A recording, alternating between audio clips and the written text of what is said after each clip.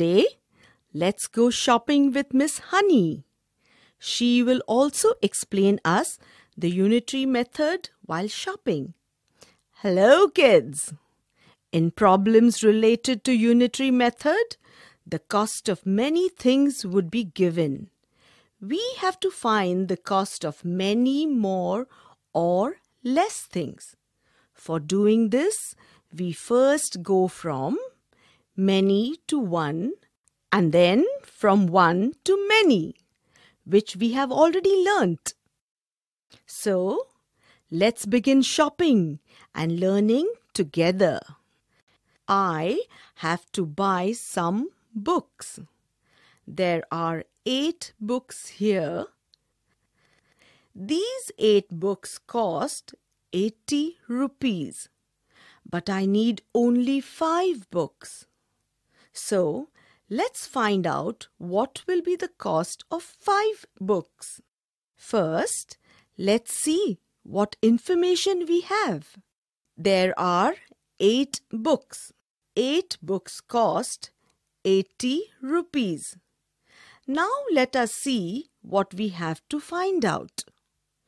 What will be the cost of 5 books?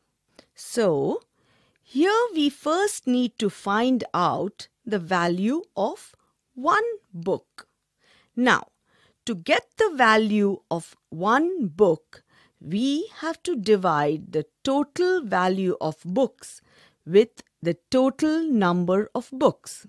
So, here we divide 80 by 8 to get the cost of 1 book. We know 10 into 8 is equal to 80.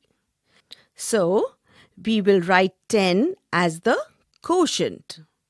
Now, write 80 below the dividend. Here, let's subtract 80 from the dividend. We get 0 as the remainder. Therefore, cost of 1 book is equal to rupees 80 divided by 8 is equal to 10 rupees. Now, to find out the cost of 5 books, we multiply the cost of 1 book into number of books.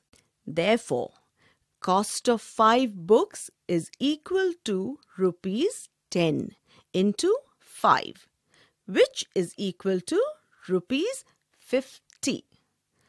We got the answer. Cost of 5 books is rupees 50. Yippee!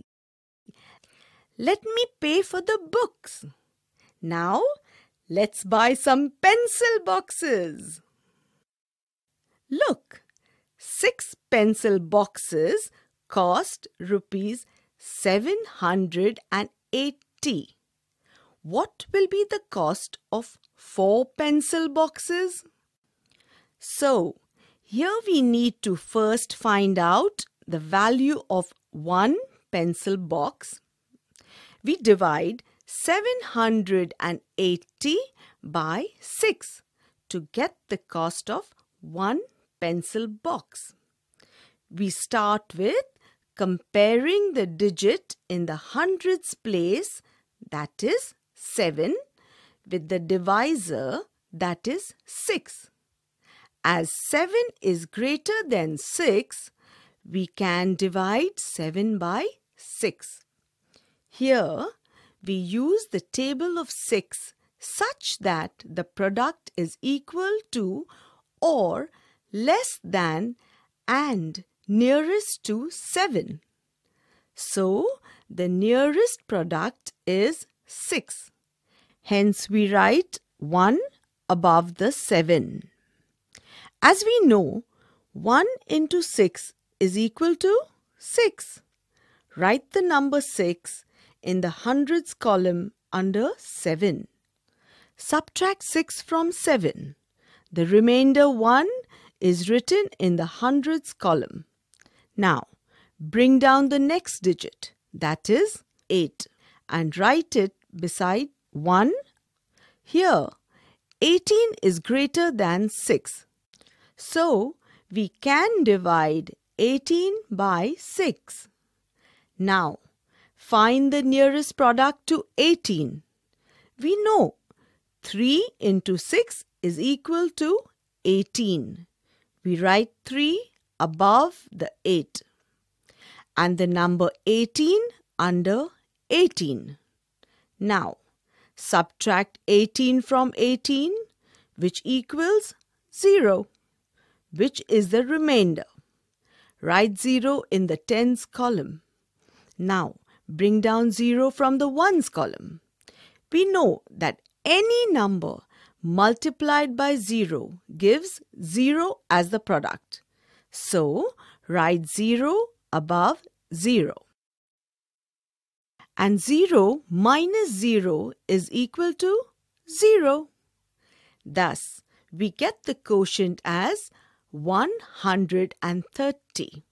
So, here we come to know that the cost of one pencil box is 130 rupees.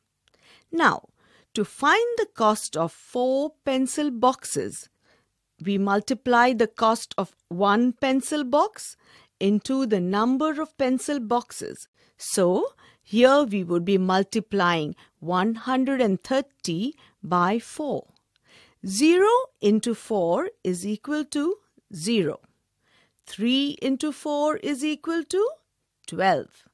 We carry 110 above 1 in the hundreds column and write 2 in the tens column.